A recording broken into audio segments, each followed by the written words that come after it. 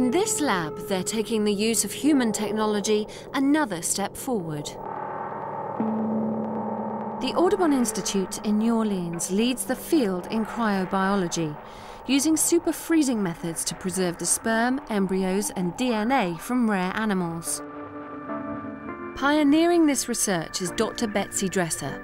She's holding a single antelope embryo. The containers all around her could hold the whole of the Serengeti, preserved for hundreds, maybe thousands of years. This is a frozen zoo. If we carry on destroying natural habitats the way we are, pretty soon, for some endangered species, these containers could be the only habitat they have left. Creating a frozen zoo is extremely difficult. The embryos have to be made in a test tube, what we call IVF, in vitro fertilization. To do this, you need to collect both sperm and eggs. Today, they're preparing a clouded leopard for surgery. She's had hormone treatment to stimulate egg production, and she's now going to have some of her eggs removed.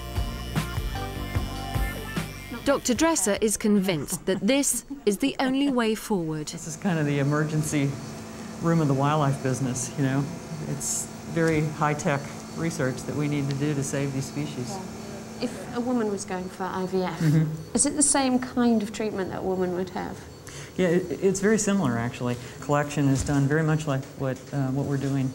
At the state-of-the-art labs, the team is made up of top veterinary scientists and experts in human IVF treatment.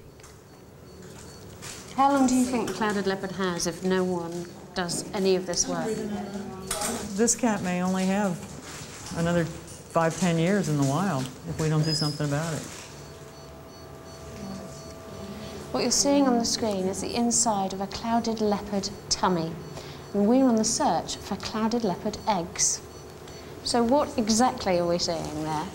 Well, you're starting to see some internal organs, the gut. And what we need is ovaries. Ovaries, right. We need to find the uterus and the ovaries.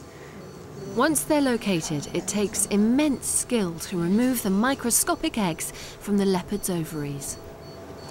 And how many do you think we'll get? You know, it's really difficult to tell. Maybe 10.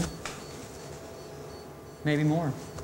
And each of those eggs that we find today could be a potential leopard kitten. Yeah, the beginning of life.